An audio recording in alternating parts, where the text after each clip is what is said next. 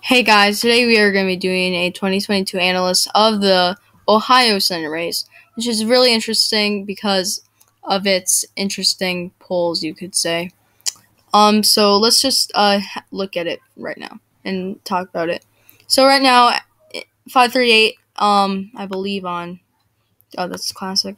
On deluxe mode, JD Vance is very favored to win with a 79 and 100 chance of winning, with Tim Ryan only have 21.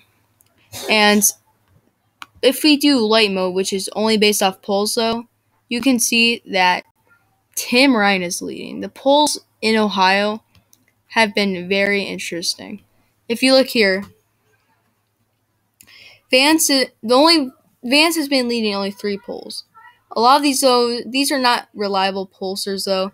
This is probably the best pollster that we have gotten from this race, and it has a Vance up by only 3 points, which is not too impressive, and that's the most recent and best poll. All these other polls are really not good, but they're still showing Ryan leading in a state that Trump won by 8 points. It's still something, and even if they are biased, it's still a good sign. 11 points, that is still a good sign. I think personally Tim Ryan is not going to win. This is a state that I think Tim Ryan is the best candidate for Ohio. He is really moderate. On trade, defund the police, and on other issues, he's pretty conservative, you could say, or moderate on those issues. But that's the thing that's really good. That's candidate equality, and that's why I think that a lot of Ohioans, more of them are independents than Republicans, and they usually vote with Donald Trump. But I do feel like Tim Ryan has some Trump voters are appealed to him, but I don't think it's going to be enough for him to win. The polls show, basically the average shows Ryan leading by 1.2.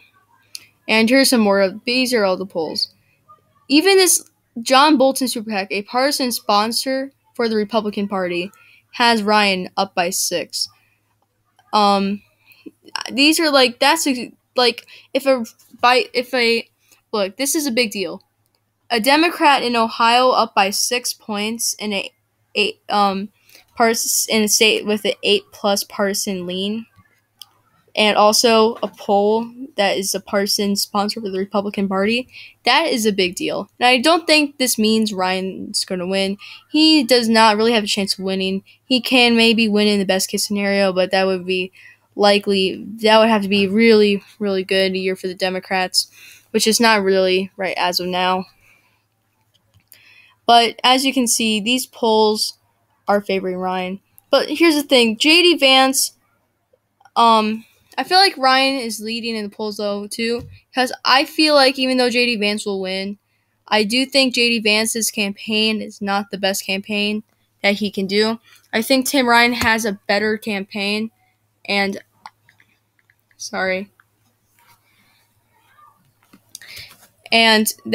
JD Vance will win from anywhere from 4 to 6 points or even more. This is Ohio we're talking about, but I do think Ryan is a strong candidate.